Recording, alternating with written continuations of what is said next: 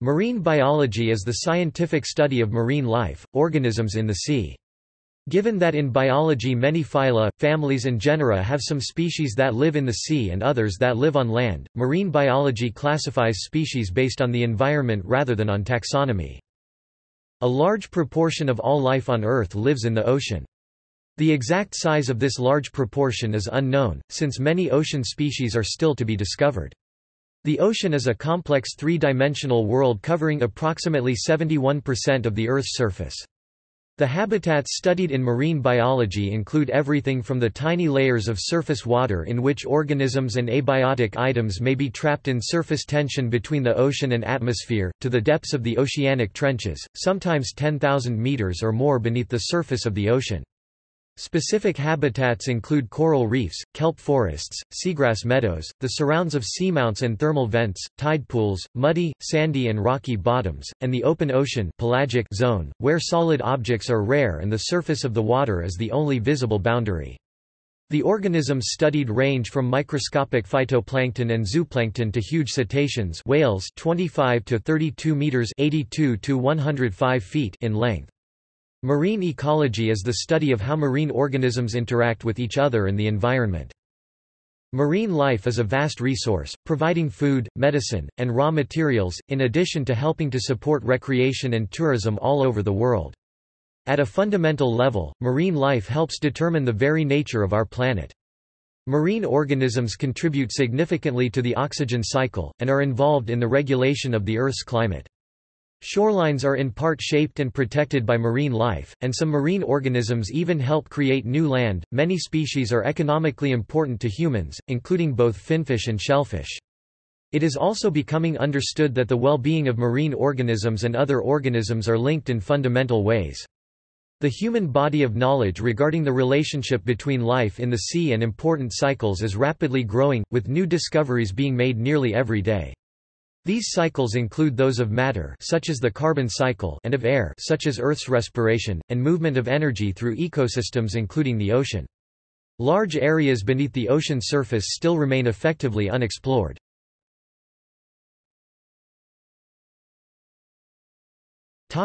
History.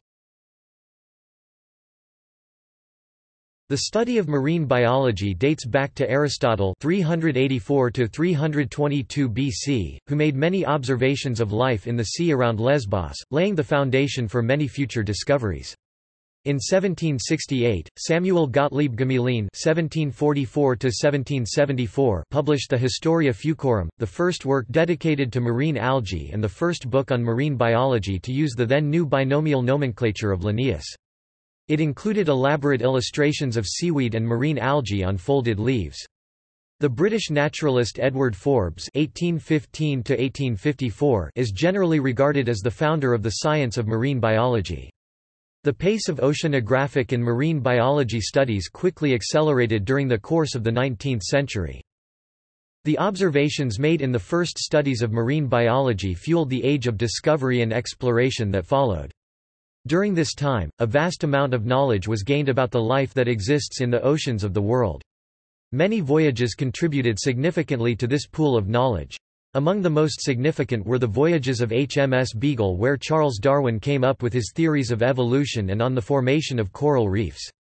Another important expedition was undertaken by HMS Challenger, where findings were made of unexpectedly high species diversity among fauna, stimulating much theorizing by population ecologists on how such varieties of life could be maintained in what was thought to be such a hostile environment. This era was important for the history of marine biology, but naturalists were still limited in their studies because they lacked technology that would allow them to adequately examine species that lived in deep parts of the oceans. The creation of marine laboratories was important because it allowed marine biologists to conduct research and process their specimens from expeditions. The oldest marine laboratory in the world, Station Biologique de Roscoff, was established in France in 1872. In the United States, the Scripps Institution of Oceanography dates back to 1903, while the prominent Woods Hole Oceanographic Institute was founded in 1930. The development of technology such as sound navigation ranging, scuba diving gear, submersibles and remotely operated vehicles allowed marine biologists to discover and explore life in deep oceans that was once thought to not exist.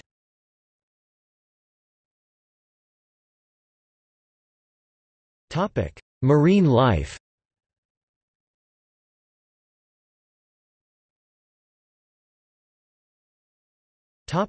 Microscopic life.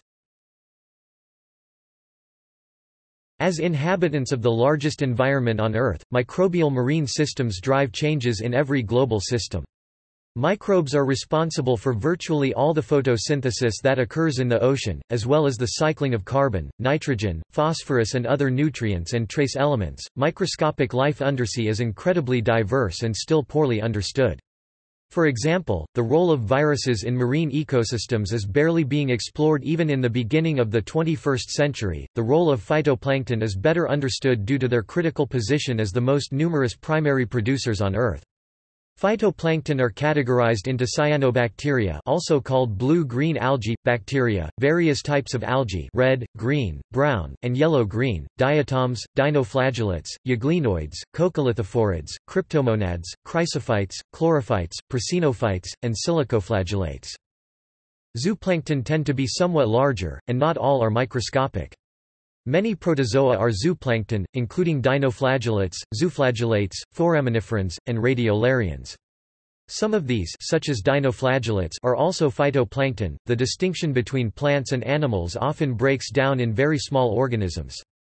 Other zooplankton include cnidarians, ctenophores, chaetognaths, mollusks, arthropods, urochordates, and annelids such as polychaetes. Many larger animals begin their life as zooplankton before they become large enough to take their familiar forms. Two examples are fish larvae and sea stars, also called starfish.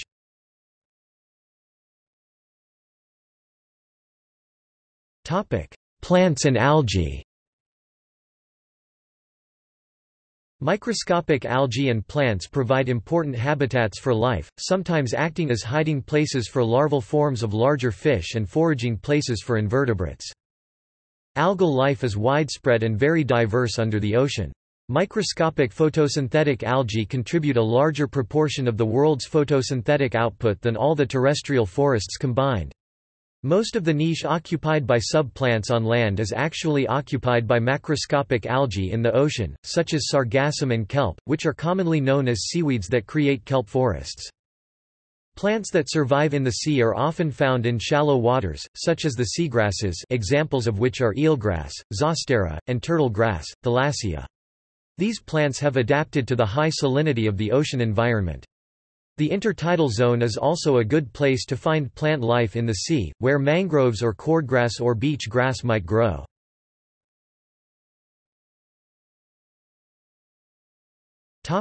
Invertebrates. As on land, invertebrates make up a huge portion of all life in the sea. Invertebrate sea life includes sea cnidaria such as jellyfish and sea anemones, ctenophora, sea worms including the phyla Platyhelminths, Nemertea, Annelida, Sipuncula, Echiura, Chaetognatha, and Phoronida, mollusca including shellfish, squid, octopus, arthropoda including Chelicerata and Crustacea, Porifera, Bryozoa, Echinodermata including starfish, and Urochordata including sea squirts or tunicates. Invertebrates have no backbone. There are over 1 million species.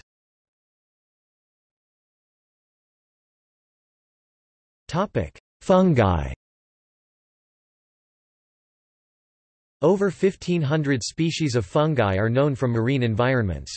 These are parasitic on marine algae or animals, or are saprobes on algae, corals, protozoan cysts, sea grasses, wood and other substrata, and can also be found in sea foam. Spores of many species have special appendages which facilitate attachment to the substratum. A very diverse range of unusual secondary metabolites is produced by marine fungi.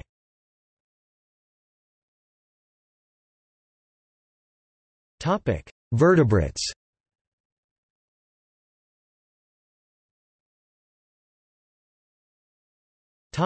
Fish.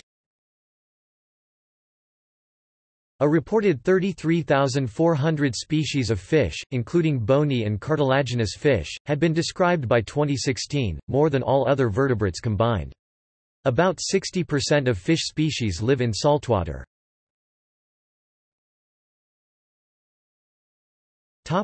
Reptiles. Reptiles which inhabit or frequent the sea include sea turtles, sea snakes, terrapins, the marine iguana, and the saltwater crocodile. Most extant marine reptiles, except for some sea snakes, are oviparous and need to return to land to lay their eggs. Thus most species, excepting sea turtles, spend most of their lives on or near land rather than in the ocean. Despite their marine adaptations, most sea snakes prefer shallow waters nearby land, around islands, especially waters that are somewhat sheltered, as well as near estuaries. Some extinct marine reptiles, such as ichthyosaurs, evolved to be viviparous and had no requirement to return to land.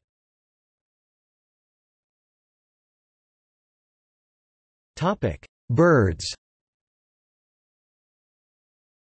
Birds adapted to living in the marine environment are often called seabirds. Examples include albatross, penguins, gannets, and auks. Although they spend most of their lives in the ocean, species such as gulls can often be found thousands of miles inland.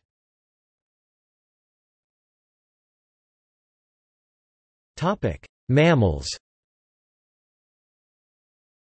There are 5 main types of marine mammals, namely cetaceans, toothed whales and baleen whales, sirenians such as manatees, pinnipeds including seals and the walrus, sea otters, and the polar bear. All are air-breathing, and while some such as the sperm whale can dive for prolonged periods, all must return to the surface to breathe.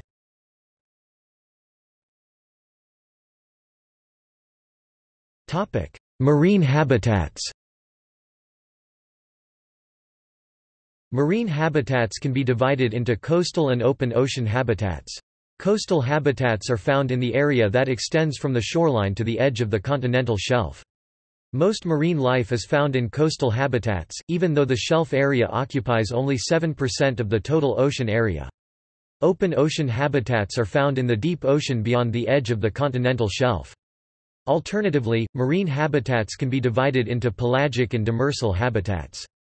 Pelagic habitats are found near the surface or in the open water column, away from the bottom of the ocean and affected by ocean currents, while demersal habitats are near or on the bottom. Marine habitats can be modified by their inhabitants. Some marine organisms, like corals, kelp and sea grasses, are ecosystem engineers which reshape the marine environment to the point where they create further habitat for other organisms.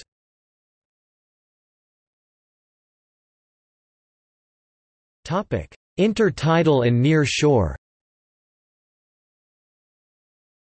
Intertidal zones, the areas that are close to the shore, are constantly being exposed and covered by the ocean's tides. A huge array of life can be found within this zone. Shore habitats span from the upper intertidal zones to the area where land vegetation takes prominence. It can be underwater anywhere from daily to very infrequently. Many species here are scavengers, living off of sea life that is washed up on the shore. Many land animals also make much use of the shore and intertidal habitats. A subgroup of organisms in this habitat bores and grinds exposed rock through the process of bioerosion.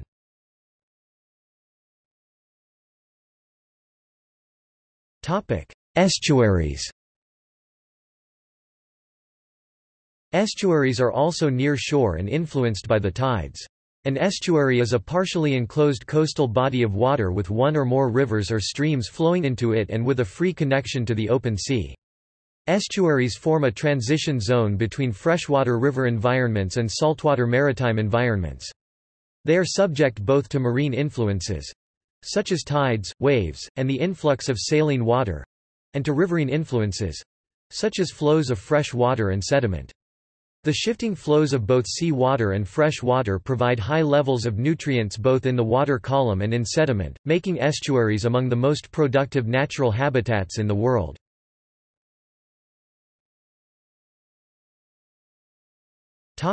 Reefs.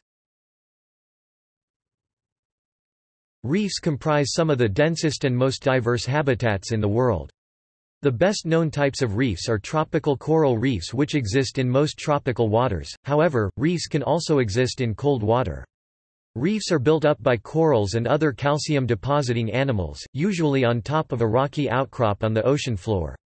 Reefs can also grow on other surfaces, which has made it possible to create artificial reefs. Coral reefs also support a huge community of life, including the corals themselves, their symbiotic zooxanthellae, tropical fish and many other organisms. Much attention in marine biology is focused on coral reefs and the El Niño weather phenomenon. In 1998, coral reefs experienced the most severe mass bleaching events on record, when vast expanses of reefs across the world died because sea surface temperatures rose well above normal. Some reefs are recovering, but scientists say that between 50% and 70% of the world's coral reefs are now endangered and predict that global warming could exacerbate this trend.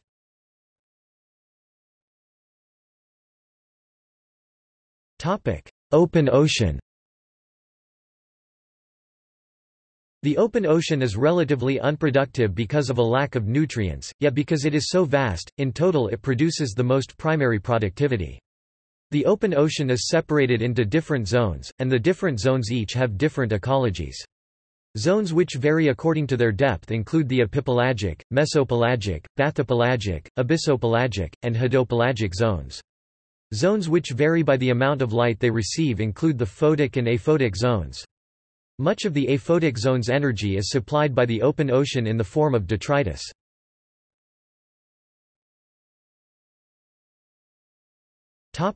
Deep sea and trenches. The deepest recorded oceanic trench measured to date is the Mariana Trench, near the Philippines, in the Pacific Ocean at 10,924 meters (35,840 feet). At such depths, water pressure is extreme and there is no sunlight, but some life still exists. A white flatfish, a shrimp and a jellyfish were seen by the American crew of the Bathyscaphe Trieste when it dove to the bottom in 1960. In general, the deep sea is considered to start at the aphotic zone, the point where sunlight loses its power of transference through the water. Many life forms that live at these depths have the ability to create their own light known as bioluminescence. Marine life also flourishes around seamounts that rise from the depths, where fish and other sea life congregate to spawn and feed. Hydrothermal vents along the mid-ocean ridge spreading centers act as oases, as do their opposites, cold seeps. Such places support unique biomes and many new microbes and other life forms have been discovered at these locations.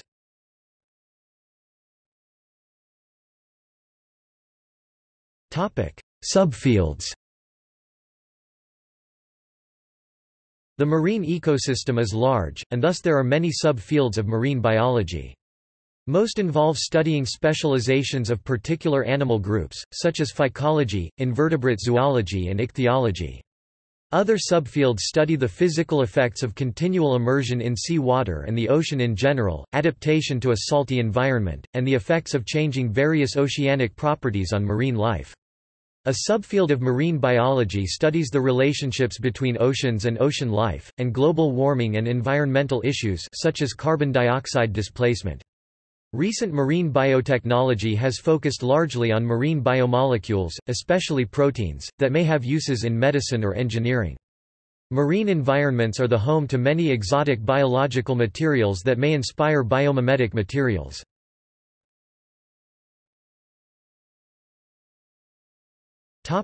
Related fields. Marine biology is a branch of biology. It is closely linked to oceanography and may be regarded as a sub-field of marine science. It also encompasses many ideas from ecology. Fisheries science and marine conservation can be considered partial offshoots of marine biology as well as environmental studies. Marine chemistry, physical oceanography and atmospheric sciences are closely related to this field.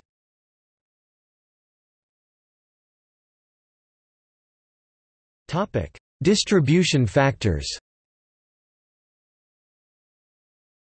An active research topic in marine biology is to discover and map the life cycles of various species and where they spend their time. Technologies that aid in this discovery include pop-up satellite archival tags, acoustic tags, and a variety of other data loggers. Marine biologists study how the ocean currents, tides and many other oceanic factors affect ocean life forms, including their growth, distribution and well-being. This has only recently become technically feasible with advances in GPS and newer underwater visual devices. Most ocean life breeds in specific places, nests or not in others, spends time as juveniles in still others, and in maturity in yet others. Scientists know little about where many species spend different parts of their life cycles, especially in the infant and juvenile years. For example, it is still largely unknown where juvenile sea turtles and some Year 1 sharks travel. Recent advances in underwater tracking devices are illuminating what we know about marine organisms that live at great ocean depths. The information that pop-up satellite archival tags give aids in certain time of the year fishing closures and development of a marine protected area. This data is important to both scientists and fishermen because they are discovering that by restricting commercial fishing in one small area they can have a large impact in maintaining a healthy fish population in a much larger area.